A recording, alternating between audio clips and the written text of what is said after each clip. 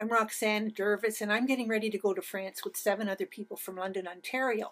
And someone suggested I do a quick video on the kinds of things that we should take. We were given a list of items from the tour operator, the painting operator, and I'm going to show you how you can take a lot of different things in a very small amount of space.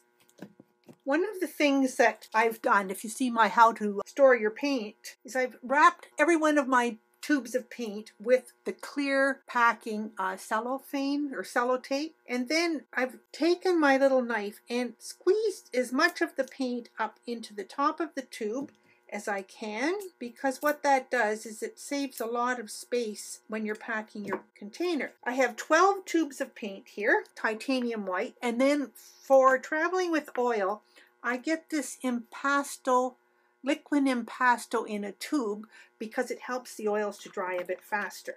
So I just put these in here and zip up this little case, and that is all the paint that I need. The next thing they talk about is lots of paper towels, so I rely on my paper towels from the automotive section. I will leave this at home. 2 palette knives, some paint brushes, 3 pencils, 3 pens.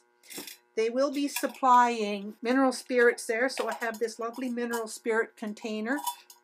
The paint brushes don't touch the bottom. This one has a nice ring on it, stop it from leaking. This will be filled up with something, I'm sure. A roll of masking tape. I've taken a big roll and cut it in half. And then some bulldog clips for clipping your canvas onto a solid board. This is the canvas sheet that you get.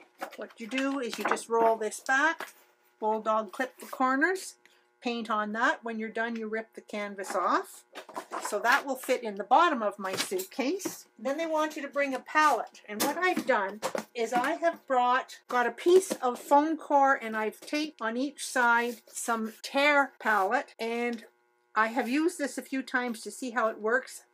What I'm doing is I'm going to put my paints out in my Masterson's wet palette in all the proper locations. And then when I want to mix color, I will mix it on this. So at the end of the day, I'll still have pure pigment in here. Slap the lid back on, and you're ready for the next day. One very small portable aluminum easel and one sketchbook. This is a sketchbook I took to Tuscany with me, and I thought I don't want to lose all that information if I lose this book. So I have cut out most of the pages from the Tuscany and found I have plenty of pages still left in my book, and it's not near as heavy as it was. So this is what I need for 10 days to paint in France. You can do it if you try. It's an amazing thing to go on a plein air workshop. Don't be daunted by the fact that you might have a lot to carry.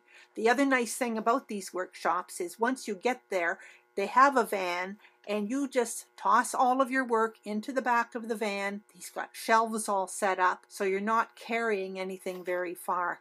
I may look for a small portable collapsible seat. Probably won't. I didn't need one in Italy, so I probably won't need one here. Anyway, hope you like this information. As you can see, when I get all of these things put back together, they're not going to take up much space in my suitcase. And I'll have a chance to maybe bring some nice French cheese home. Thank you for watching. Please subscribe, like, and share with your friends, and we'll see you next time.